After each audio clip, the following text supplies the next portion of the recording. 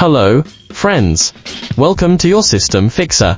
In today's video, I'll show you how to access advanced boot options on Windows 11, using two simple methods.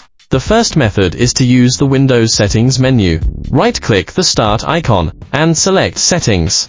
Navigate to the System option from the left panel, and scroll down the right sidebar. Click Recovery from the right side panel. Then you should see where it says Advanced Startup, so click on Restart Now. This will reboot your PC when you click on Restart Now. Once restarted, select Troubleshoot, and click Advanced Options.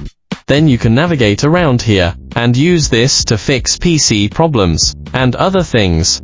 The second method is very simple. Just hold the left Shift key down, and restart your computer. Continue to hold the left Shift key down while your PC is starting, then you will be taken back to that same advanced menu location. Like this. Subscribe now. Thanks again for watching. Goodbye.